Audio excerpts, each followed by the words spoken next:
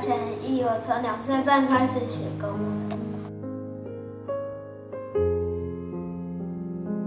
功课写快，学校上的课文很快就懂了。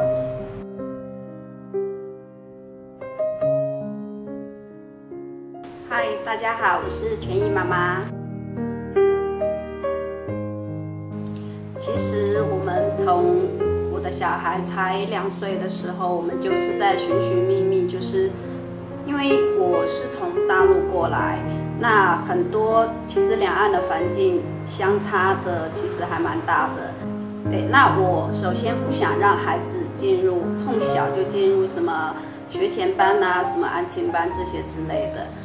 安亲班它有一个幼儿的就是幼儿学前班的一个地方，就是因为他在楼上，我在楼下看，他有一个监视器，你就会发现说，孩子在上面玩，只是在爬来爬去玩那些玩具而已，那没有教什么东西，那我干嘛不带回来自己教？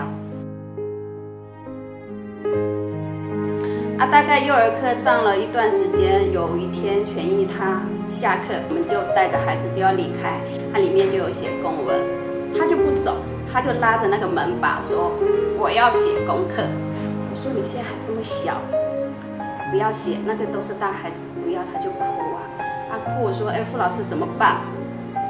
老师说那好，那我就来试试看吧。大概从2岁8个月就开始。